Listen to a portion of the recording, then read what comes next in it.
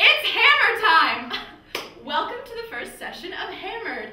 Hip administrators making mentoring excitingly real. It is so good to see all of your shining faces. Okay, well, let's move on to introducing ourselves. Tell us your name, your addiction, and a fun fact about yourself.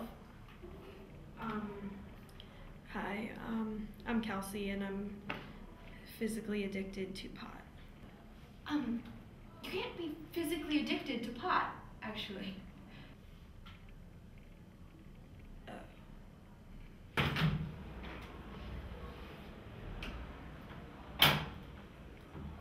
Hi, I'm Alex, and I'm an alcoholic. Hi, Alex.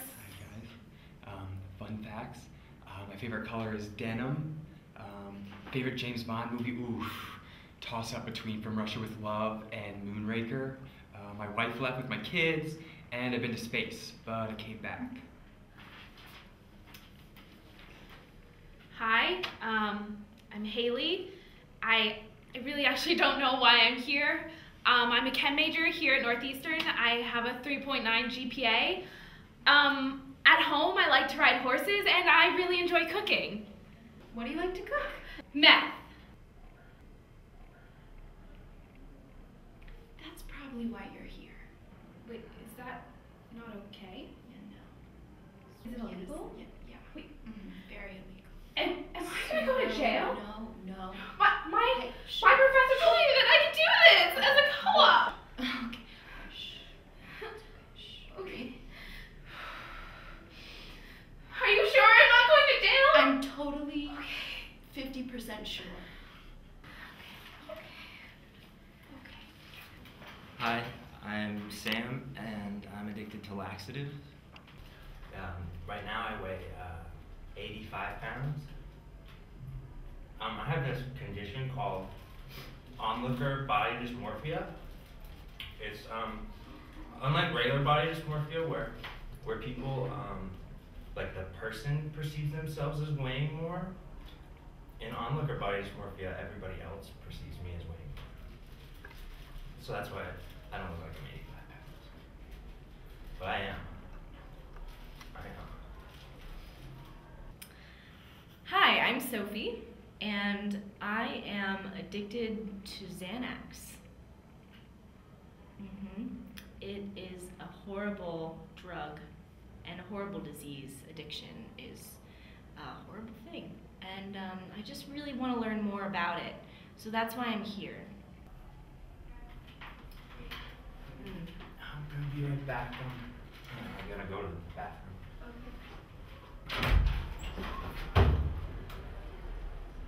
You know, the real world is a scary place, and there are a lot of influences that can influence you to be under the influence. And that's okay to talk about it. So we should talk about it right now. Alex, why don't you start? Well, I had a lover once, and we were engaged to be married.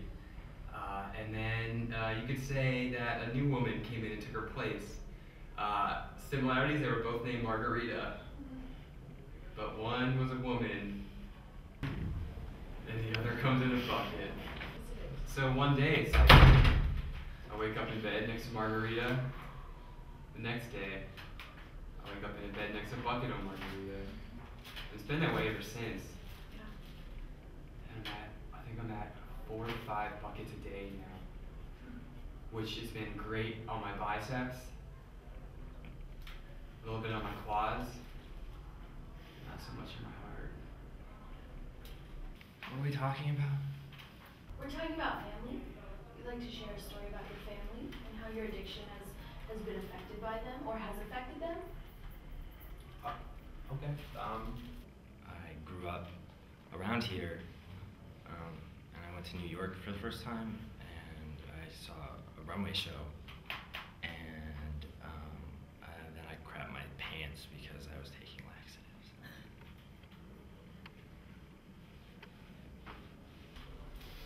We'll go to the bathroom again. Oh,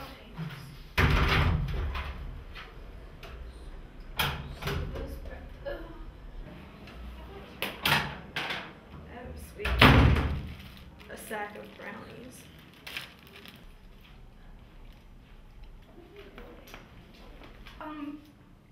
You know, my parents have been really supportive throughout this whole thing. I send them a check every month and they put it towards my college tuition. And, wait,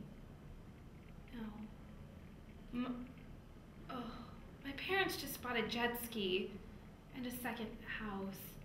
Wait, they're not doing that at all, are they? They're spending it on themselves. Probably. My friends are douchebags. They switched my brownies out with ones that didn't have laxatives in them for a while. So I relapsed and gained like 50 pounds. I killed them. All of them. I was at a 7-Eleven over on Boylston the other day with my friend, and we were gonna get a Slurpee, and I was like, I wanted blue. I was talking about blue the whole time, and then they got there and they only had the Coke flavor, so I was like, okay, I'll get that.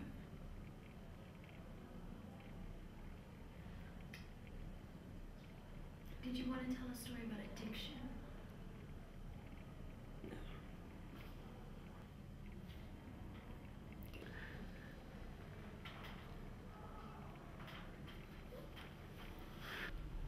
Do you put some shit in the brownies to make you shit?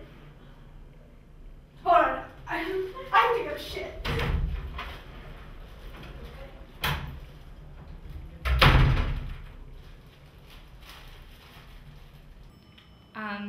I'll tell a story.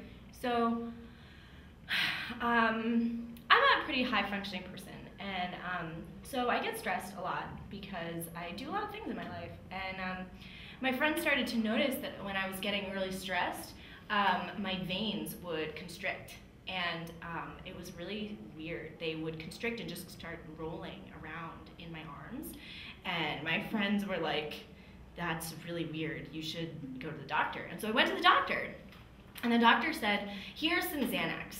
It's gonna help you wonders. It's gonna do wonders for you. And I said, okay. And I took the Xanax, and then I took more Xanax, and then I took more Xanax, and I ended up passed out on the floor of someone else's car. But I kept taking the Xanax, and that's why I'm here.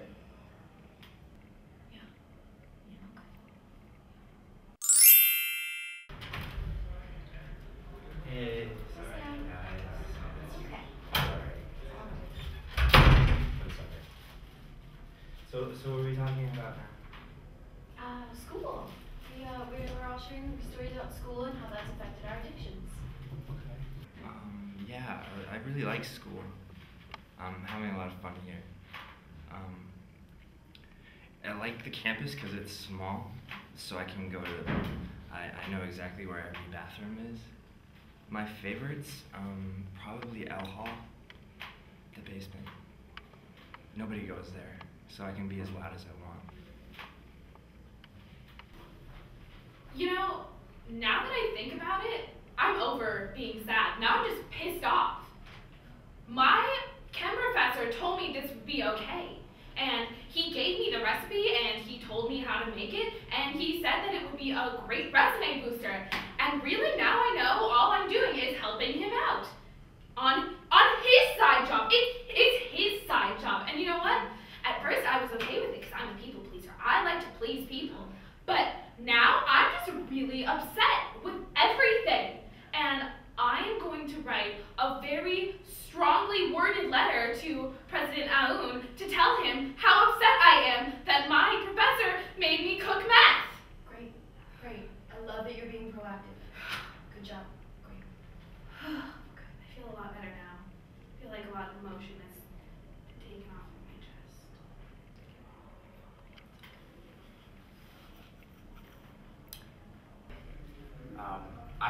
I don't go to the school, and is it still okay that I'm at this meeting? We'll talk about it afterwards, but no, you shouldn't be registered. I shouldn't, okay. So actually, I went to school. I got a law degree from Boston College, I'm not practicing a lot at the moment because I'm stripping. I'm a male stripper. I strip at the Go-Go Bananas downtown. My usual style is 11:30. If you just are so inclined to check it out. I go up right after Redbeard. You probably heard about Redbeard, right? He's got that. No, maybe not. But he's big there. He's big. He's only got one leg and 2 patch eyes. So if you come in, just see me dance 11:30. $10 for a dance. $15 for and 25 for a double. Well, that's it for today's session. Thank you guys so much for coming to Hammered. Hip administrators making mentoring excitingly real. And remember, don't go to the slammer. Get hammered! Oh, I'm so happy I found people who really accept me and appreciate me. Yes, we have so much in common. Let's be friends. Okay. Let's get hammered. Yeah, it feels like I can tell you guys my yeah. like innermost secrets and insecurities.